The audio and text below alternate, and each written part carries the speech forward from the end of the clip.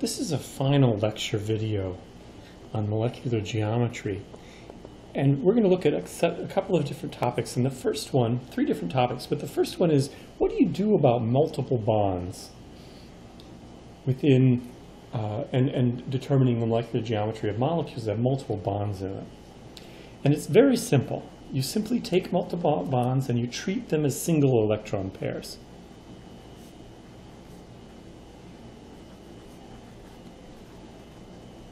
So I'm going to treat a multiple bond as having a single electron pair. Let me give you an example. Let's take the CO2 molecule. Now, maybe take a second and maybe pause the video. Draw the best Lewis structure for that. What you should get as the best Lewis structure for CO2 would look like this, where we have a carbon atom with double bonds to the oxygen and another pair of double bonds to the other oxygen. And the question is what would we call this molecule from a shape perspective? Well, we can go back to our table and what we looked at before. And in this case, we have two places we're putting electrons, right? Two places we're putting electrons. Both of them are bonding pairs of electrons.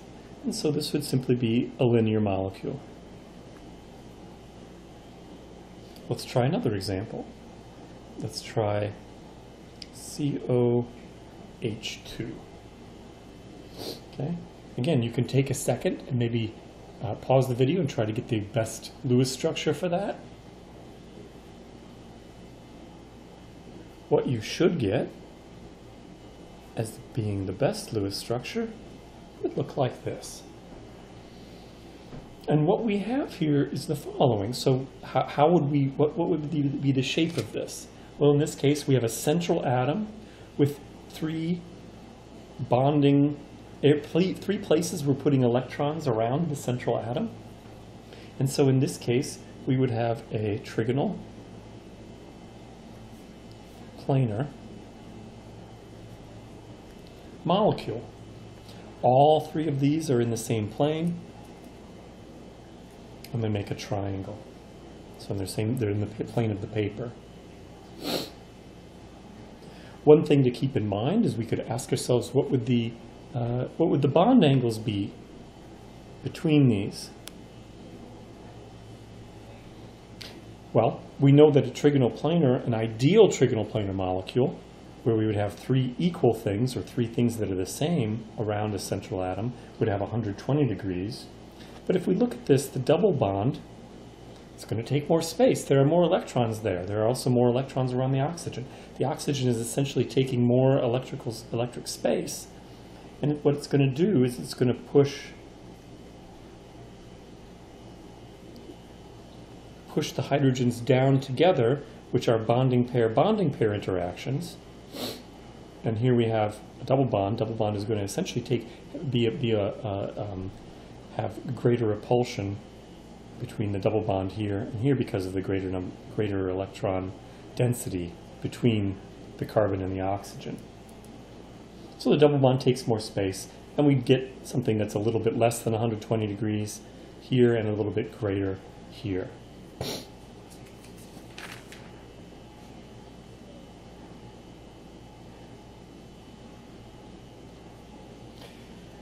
So for multiple bonds, we're just going to treat them as single electron pairs. Quite simple. Let's think about other cases where we have things going on. Molecular geometries where we have larger molecules.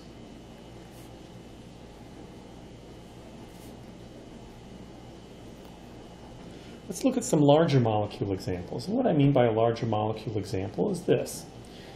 Let's say, for example, we are given an HNO2. And we want to come up with the best Lewis structure for that.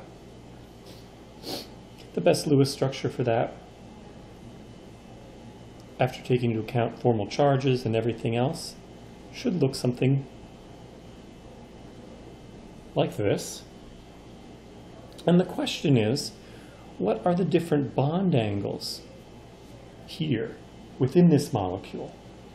So molecules with no central atom, there's not a central atom here. What you can do, so if we look at this molecule alone, there's not a central atom. But what we can do is we can cover up the rest of the molecule and treat then this as a central atom.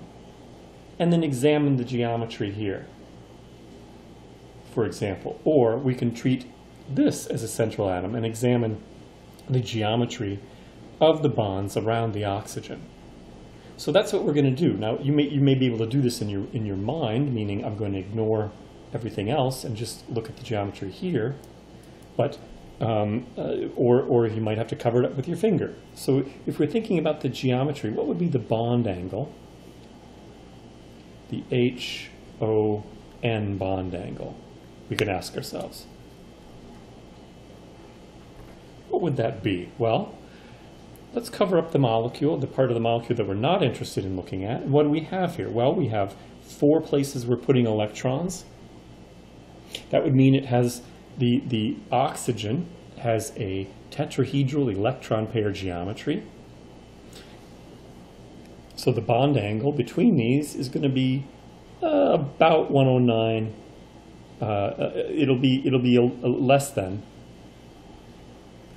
about 109.5. So say 109 degrees or something like this. Why? Is it going to be less than 109? Well, we have the 2 non-bonding pairs of electrons. The lone pairs of electrons are taking more space. And like we saw with the water molecule, they're going to be pushed, these bonding pairs of electrons are going to be pushed together a little bit more. So it'll be a little less than 109.5. Let's think about what the bond angle would be between the oxygen, nitrogen, oxygen. So in other words, what's this bond angle?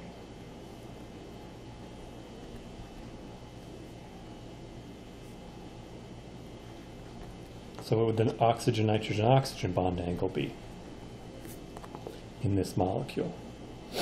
Well, in this case, again, let's cover up the rest of the molecule that we're not interested in, either with your finger or in your mind. Just focus on this part. With the nitrogen, what we have is 3 places we're putting electrons around the central atom. Single bond. Remember, we treat double bonds as being single bonds, essentially, for molecular electron for geometries.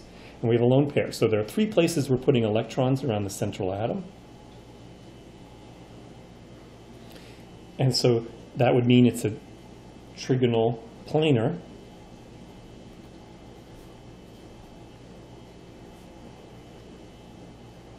geometry around this nitrogen. And so we would say that it's about 120 degrees between these. It's going to be very difficult for us to make a very accurate guess, but we could say about 125 degrees, or 120 degrees, excuse me. So this is the strategy you want to take when you're looking at molecules that have multiple larger molecules, and you can do this and it works very well. Let's do another example.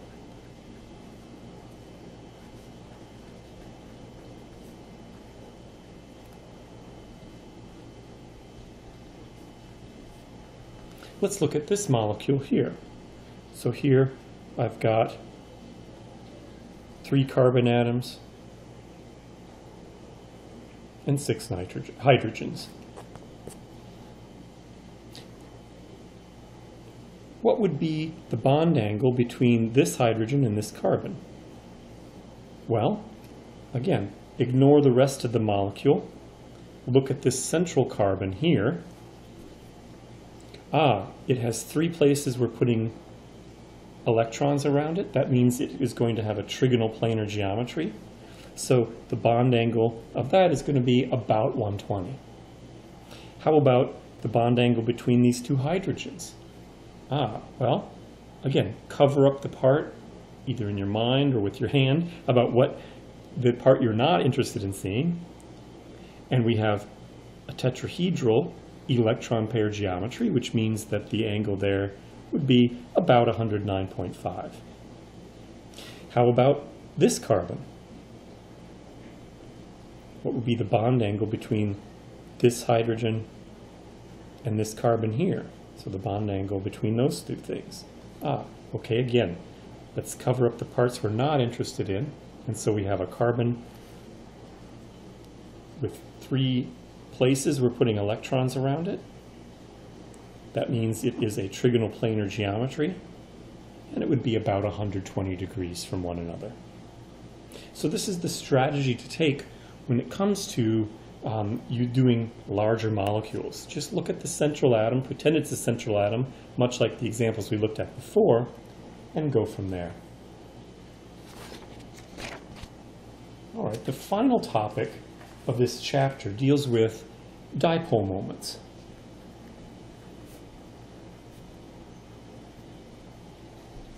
Okay, a dipole is quite simply, it's a measure of the degree of polarity. It's a measure of the degree of polarity or charge separation within a molecule.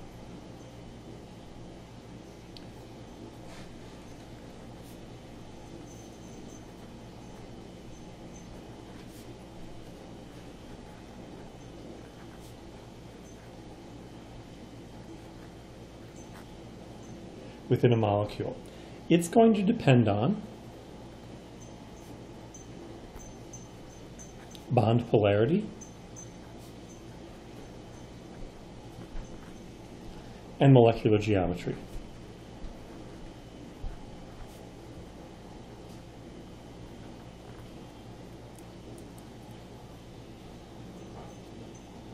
Here are some examples to look at.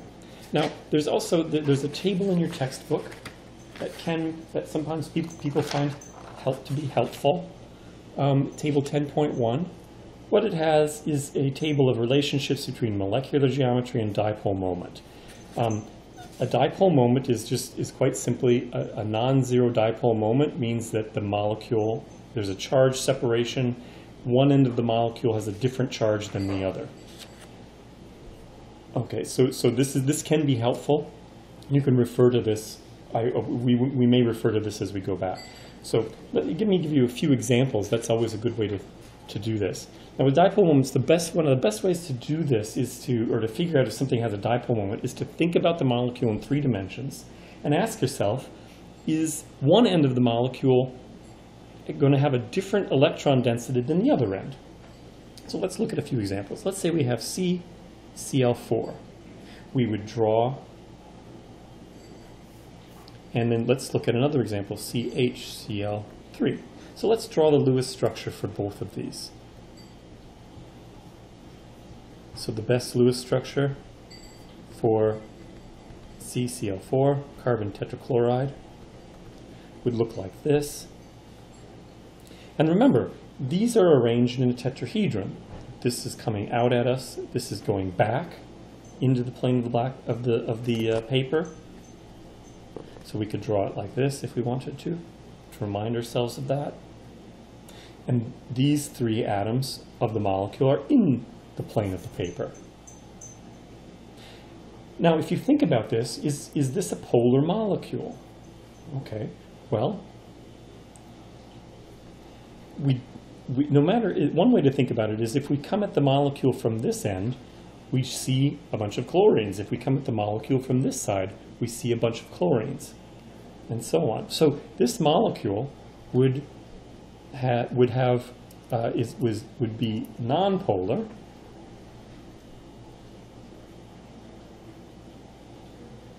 would be a nonpolar molecule.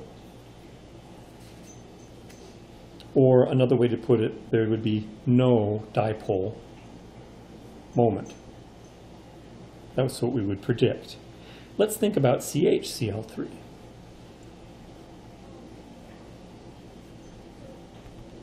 So in this case,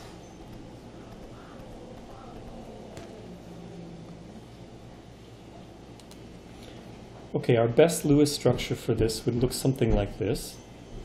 And the question is, would this molecule have a dipole moment? And the answer is yes.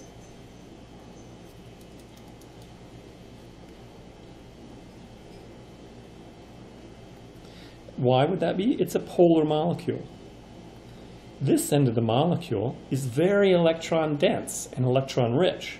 whereas this end of the molecule is not. So if you come at the molecule from this angle, you'd see a proton, but if you come at the molecule from this side, you'd see all of these electrons, and so this molecule would be polar. One way we might illustrate this is to illustrate the fact that this end is going to be more positively charged than that end, and the electron density would go sort of in that direction.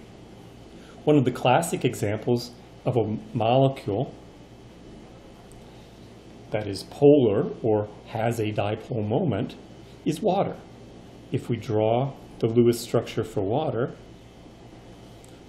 what we have here are one side of the molecule has lone pairs, the other side does not. So we'd have a very positive side of the molecule, and the electron density is over on this side. So this would be a polar molecule, and it would have a dipole moment.